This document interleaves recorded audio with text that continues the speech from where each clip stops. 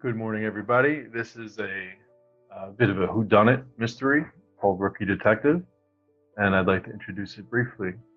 So we have a visual text with all sorts of interesting dimensions and clues to it, and we have a written text down here with all sorts of textual clues to it. So you could see it starts off at 5'6" and 110 pounds. Queenie Volupedes was a sight to behold and to clasp. When she tore out of the house after a tiff with her husband Arthur, she went to the country club where there was a party going on.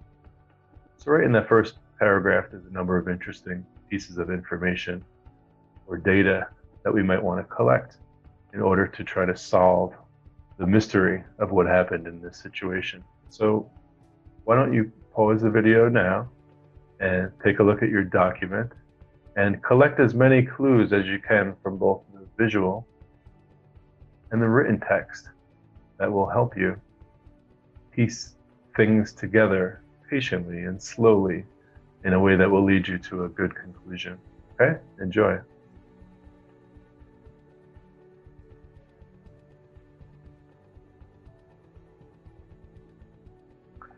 What we have here is a prompt.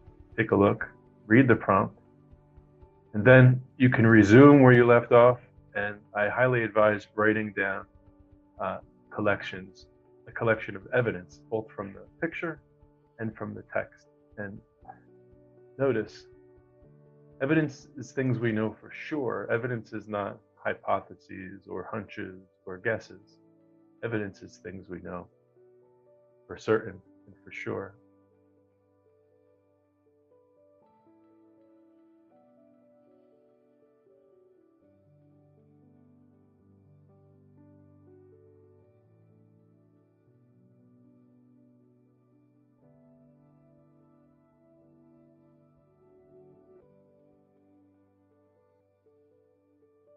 Okay, here we have a sample response to the prompt.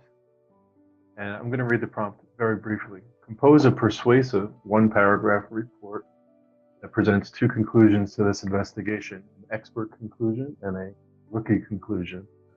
Although you will fairly present the thinking behind both conclusions, you will want to be sure to demonstrate why one should be accepted over the other. Therefore, your report will ultimately present two lines or chains of reasoning, in other words, two arguments. You will demonstrate why one conclusion, the rookie conclusion, appears quite plausible, but is in fact unlikely or untrue. And you will showcase why the other conclusion, the expert conclusion, is indeed true and should be accepted. Compose this enjoyable to read report, third person, not first person point of view. Professionalism matters, and good luck. So please pause the video now and read through this sample response. Pretty good.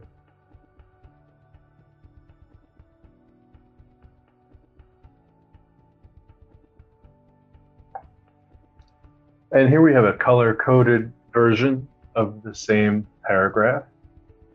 And please note how the rookie conclusion is the best version of a rookie conclusion that can be offered, but it's still short of the expert conclusion.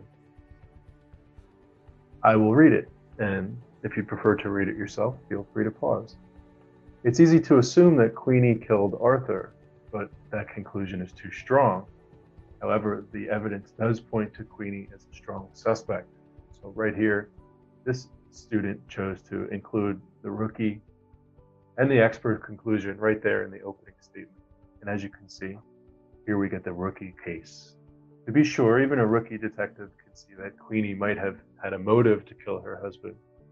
After all, they had a recent tiff, and fighting is often an indicator of deeper problems. Queenie also had the means to kill Arthur. Just look at the frying pan on the stove.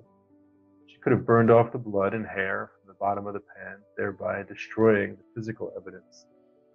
Arthur's body position also suggests that he was hit from behind on his way up the stairs, and the combined impact of the frying pan and the floor would be sufficient to kill him.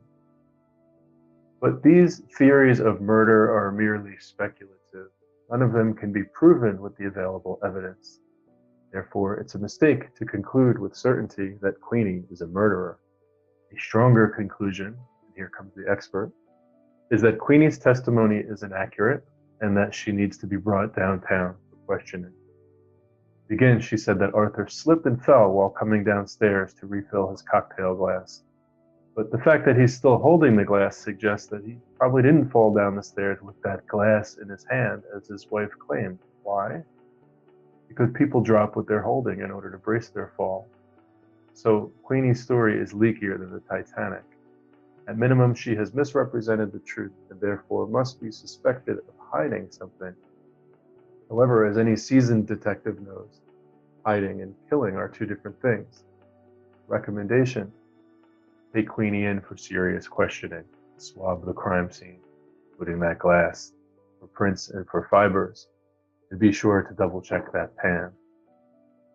Okay, I've also included, this is my guess of the students' highlights and annotations. And you can see in yellow, a number of pieces of evidence were highlighted.